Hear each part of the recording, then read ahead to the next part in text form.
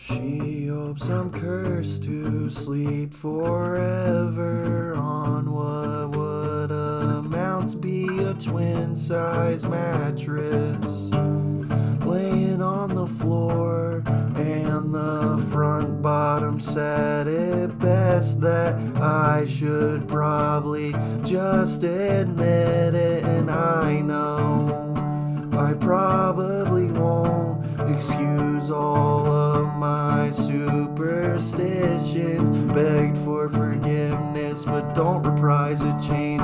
Instead I will find thrills in pulling on the same old strings again and again. Another night spent all alone in my bedroom, but they're never willing or able to see this through, wondering where I've gone wrong. But she says it's the least of my worries.